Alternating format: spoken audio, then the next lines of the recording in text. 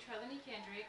I'm here today from Keiser University to talk to you all about magnetic resonance imaging, which is also known as an MRI. The purpose.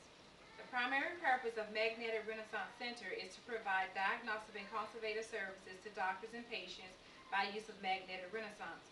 According to the dictionary.com, an MRI is a technique for forming detailed images of internal organs and tissues. It works by putting the patient inside of a magnet, then using radio waves to locate atoms in the tissue. The final production of the images will be done on a computer. The objectives. Preparing for the exam.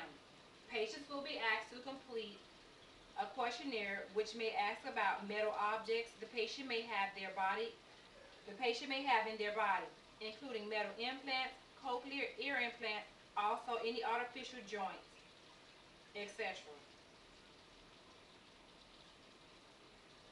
Continuing to prepare for the exam, the patients may be asked to take off any metal or metal materials. Patients may be allowed to leave their clothes on if there are no metal objects in the clothing. An IV port may be inserted at this point for gadolinium contrast administration later. Some patients get nervous during their exams and they may require a sedative. The patient can either bring their own sedative or the MRI center usually has sedatives for the patient. Sometimes patients are often given earplugs. Sometimes the earplugs also have music in them to help the patient calm down prior to the exam. After the patient is prepared for the exam, the scanning will begin. The technicians will let you know in each sequence how long the scanning will last. For instance, he might say, this part should take about 2 minutes. Usually the last part takes about 20 seconds to 3 minutes. The technician is always in touch with the patient, either verbally or over a microphone while the patient is in the magnet, just to also make sure that the patient is okay. The machine itself can be very loud. You may also experience some vibration. After a sequence, there will be a short break, 5 to 10 seconds or so. Then the technician will ask you, or rather tell you, how long the next series of your test will last. Halfway through the exam, if you need to be injected with any other substance, such as the gadolinium, you'll be injected through IV with a syringe. It usually feels a little cold when going through. Some stinging may occur, but only for a short period of time. Some patients have reactions to the gadolinium. In this case, a radiologist always has to be on site, just in case there is a reaction. How long will it last? The duration depends on whatever test that was ordered by the doctor, whatever body parts that the doctor is requesting the exam on. Sometimes the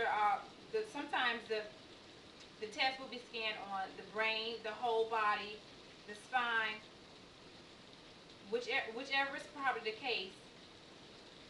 If this is your first scan, some scans may require the gadolinium, which I just spoke to you about. The gadolinium helps the radiologist see a better picture of the tissue or organ that may be affected.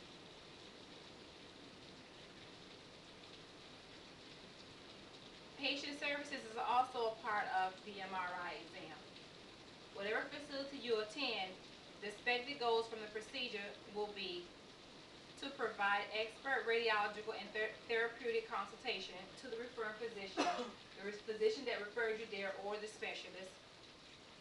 Also to provide clinical dictation experience for the fellows and the residents or students that are at the MRI center.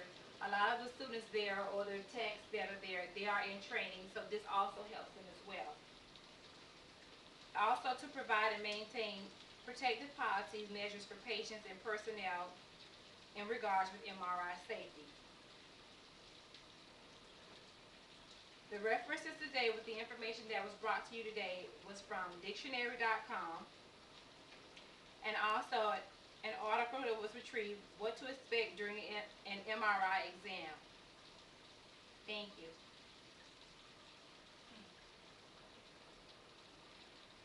You need 5 minutes?